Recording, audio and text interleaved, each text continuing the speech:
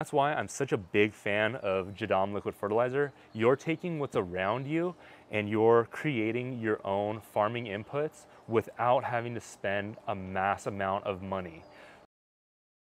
Welcome back to my channel. Today I want to talk about Jadam Liquid Fertilizer. This is a great way for you to make your own fertilizer from what's around you and not have to spend a lot of money on expensive fertilizers.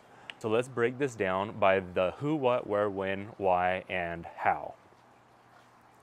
So let's start with who. Who is this for? And this is for anybody who's growing plants, mainly outdoors. You can feed your indoor potted plants this, but you'll have to give them other things as well to create life in the soil in order for them to break down this fertilizer and feed your plants. But it can be done. This will fertilize everything. All right, let's go to the what. What is Jadam Liquid Fertilizer? What it is taking a plant and harnessing it and turning it back into fertilizer for itself. Another great example is you are what you eat.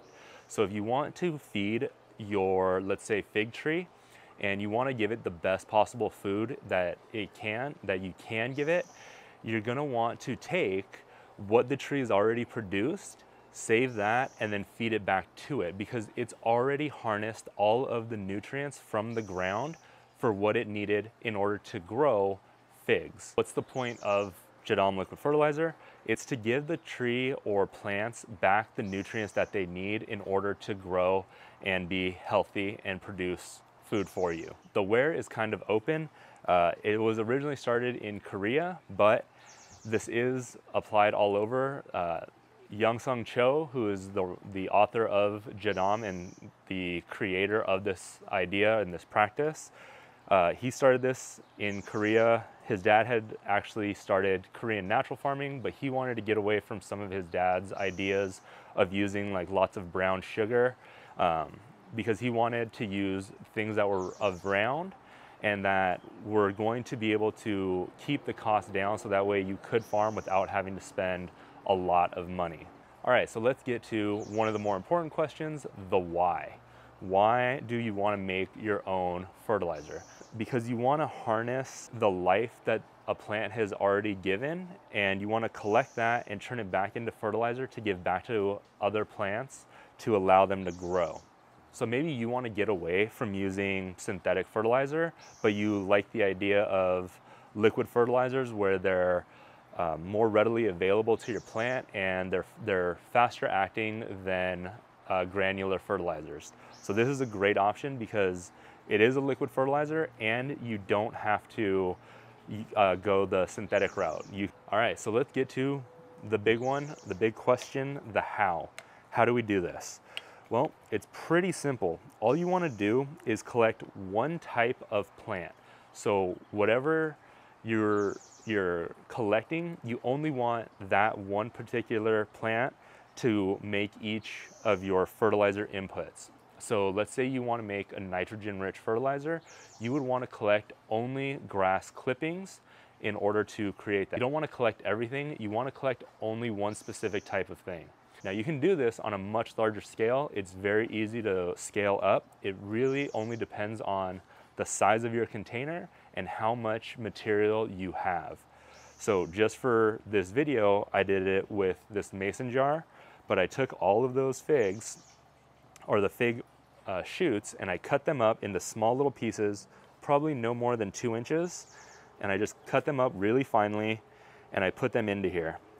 I filled this up originally pretty close to the neck, so it was pretty full, and then I added water into here.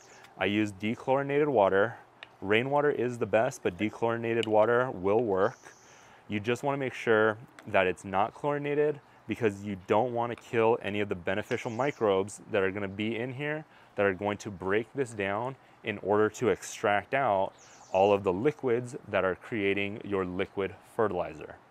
Now, once you've done this and you're to this point, all you need to do is add in either a small little handful of worm castings or leaf mold soil, which is just broken down leaves over a year or two. Now, if you don't have that, you can go out to the woods, go to somewhere near a creek, anywhere where you can find really broken down soil where it's very fine. That's where you will find beneficial microbes that have broken down organic matter, and you want those specific ones to come and be in here and get into the water column and break down the organic matter that's in here. They're going to reproduce and consume all of the organic matter that's in here. They then are excreting that back into the water column, and then that is what creates your liquid fertilizer, because they have broken down the plant matter into the liquid that you then take and feed to your plants. Now, there is a pretty big warning with this, that this will smell horrible because it is rotting away. This is happening anaerobically. So you typically get really funky smells from this. So this is something you don't want to keep in your house. This is something you leave out in the garage or tucked away somewhere like in a shed, and you want to keep it out of the sunlight. Now, once you've done all of that, you've put in a little bit of leaf mold soil or worm castings or really high quality compost, you're gonna go ahead, cover this up. You wanna keep insects out, so you can use a breathable cloth, or you can put a lid on it, but very loosely keep it sealed. You don't want this having a very tight air seal because it is going to off gas.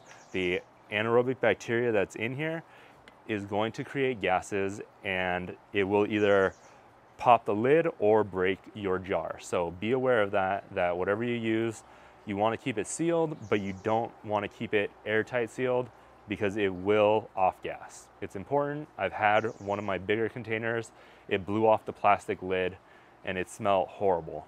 If you want to know about Korean natural farming versus Jadam, be sure to subscribe, because in the future I'm going to make a video where I talk about the differences of Korean natural farming, the fermented plant juice where I used fig tips to create this fertilizer right here, versus my Jadam liquid fertilizer, which is also from fig tips, and how the differences, or what the differences are between the Jadam liquid fertilizer and the Korean natural farming's fermented plant juice. The goal is the same, but they do it in different ways. So be sure to subscribe so that way when that comes out, you can see that video and see which one is going to be best for you. Now, the really nice thing with Jadam liquid fertilizer is that you can make very specific types of fertilizer.